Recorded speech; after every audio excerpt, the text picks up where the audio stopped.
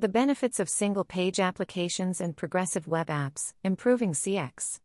The benefits of single-page applications have become more and more clear as the customer experience requires e-commerce providers to deliver quick, reliable interactions with them. Over the last 20 years, most websites have been built in the same way, with the use of HTML, CSS, and JavaScript.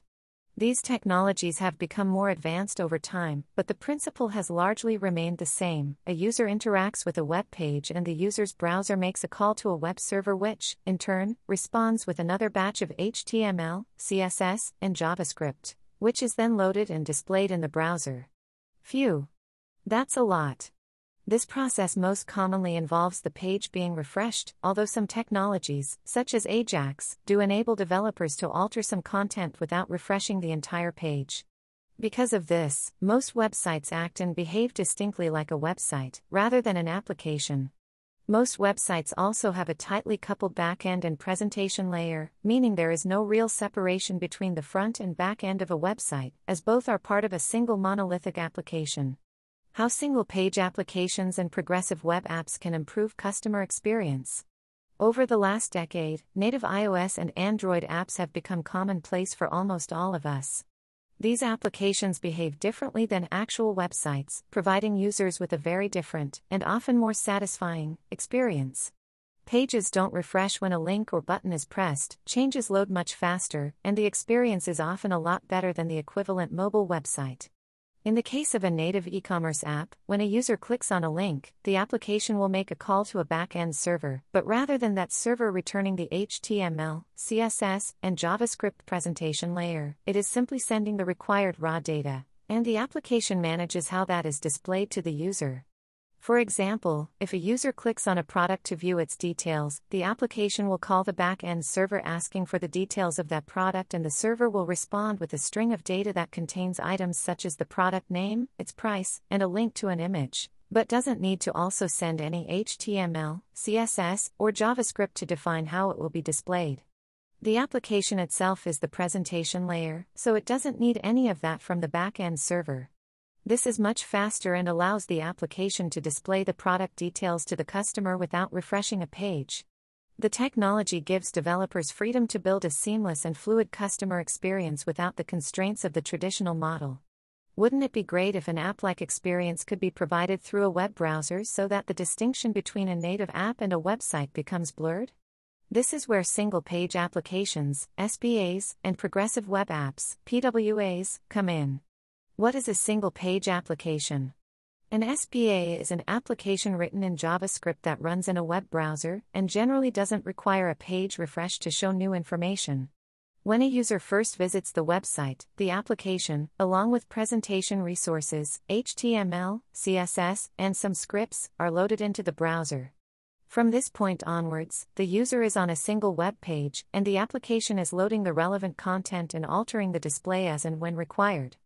Just like a native app, when a user clicks on a link, the application calls the back-end server, which in turn sends the required data in a string, which does not generally include any of the presentation resources, as they've already been loaded when the user first visited the website.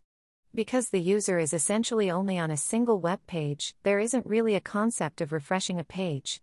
Instead, the application alters the page to show different information when required. SPAs are generally entirely decoupled from the back-end application and interfaces to the back-end through a set of APIs. It will often sit on its own server and can be deployed separately. In a way, it's quite agnostic towards the back-end application, as it's simply sending and receiving data to and from it, treating it like a third-party system. We've all been using SPAs for a while now, probably without even realizing it. Facebook, Gmail, Twitter, LinkedIn, and Instagram, among many others, all use SPAs in place of their websites.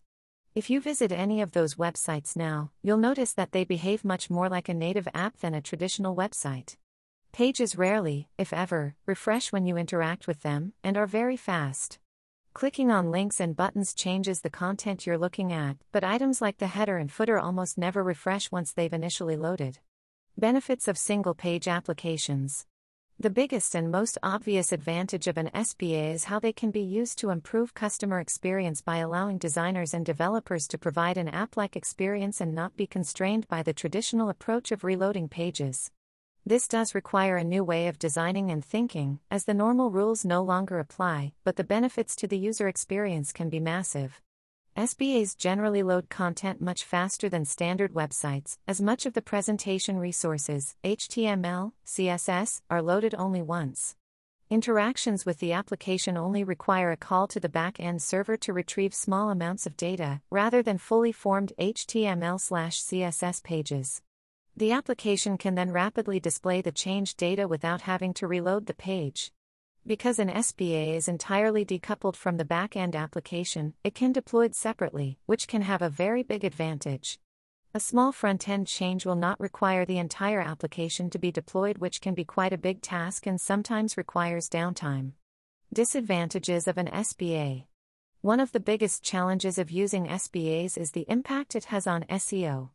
As they don't always have the traditional structure of distinct pages, each with a distinct URL, this can cause issues with search engines indexing the content. However, this can be countered with the use of techniques such as server-side rendering and ensuring that clicks do generate unique URLs.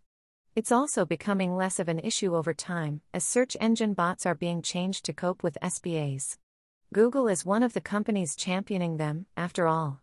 Some SBAs take a little time to load on the first visit because the application and presentation resources are loading on the first page view.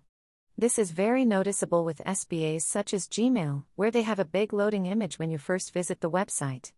This issue can be countered with the use of server-side rendering and efficient programming to ensure that the initial load of the application and resources is not too big. What is a progressive web app? A PWA is a little hard to define, as it's not any specific technology, but more of a development methodology or set of principles that together make a website or application more or less PWA. The term PWA was originally coined by Google, who created a checklist to define what makes a PWA. Among other things, Google have defined that a PWA must be safe, served under HTTPS, responsive, fit any form factor, able to work offline, using service workers to cache pages, fast, able to load fast on a 3G connections, app-like, using app shell mode and designed to feel like an app, installable, use a manifest file to allow app to be added to home screen, engaging, using tools such as push notifications, progressive, works on all browsers but is progressively better on modern browsers. As you can see, some of the checklist items are a little vague or subjective. You can also see that some of them sound similar to an SBA. A traditional HTML/CSS website can be made into a PWA, as can an SBA. An SBA isn't automatically a PWA, but has some features that push it in that direction. Confused yet? Advantages of PWAs. As with an SBA, one of the biggest advantages of a PWA is the improvement in the customer experience, giving it an app-like feel and bridging the gap between a traditional mobile website and a native iOS or Android app. Features like the ability to save to your home screen or being able to cache pages through service workers can make the website look and feel a bit like a native app. PWAs also tend to be very fast, as that's one of the key principles in the checklist. The Android operating system gives browsers access to the hardware of the mobile device, which allows things like push notifications and use of NFC scanning, which can really improve the CX. Disadvantages of PWAs. The biggest disadvantage of PWAs is the lack of support from Apple. To get the best out of a PWA, it really needs to run on an Android device, as the Android operating system gives browsers access to a significant amount of features on the device, whereas Apple severely restricts this. This is slowly improving, but there's still a long way to go. Another disadvantage is the lack of a clear definition, which can be open to interpretation. SBAs and PWAs are the future of website development. Although this technology is still not entirely mainstream for most e-commerce websites, it's undoubtedly the future of website development. While SBAs are a specific technology that can be used to build an e-commerce application, PWAs are generally websites that have been built following a methodology laid out by Google, which they feel provides the best customer experience. Anyone developing an SBA should aim to meet the PWA checklist as much as possible in order to provide the best possible CX. These technologies give designers and developers more freedom in the user experience and journeys, allowing them to move away from the traditional page-by-page model. Many software providers like SAP and IBM are heavily investing in creating SBA front ends for their e-commerce platforms, and I suspect that within a few years, most e-commerce websites will be built in this way, using JavaScript frameworks such as Angular, Vue, or React. Fewer and fewer e-commerce sites will be built using the traditional HTML/CSS model, and the gap between websites and native apps will get smaller and smaller, to a point where it'll be hard to distinguish between them. During uncertain times, what makes a great CX? Join experts as they discuss.